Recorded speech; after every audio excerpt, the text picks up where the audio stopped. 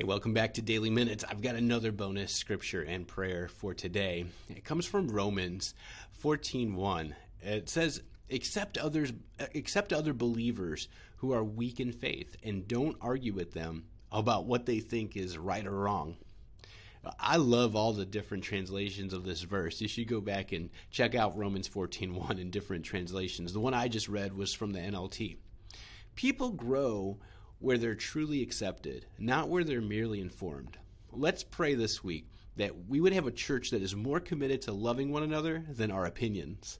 All right, be encouraged, and we'll talk soon.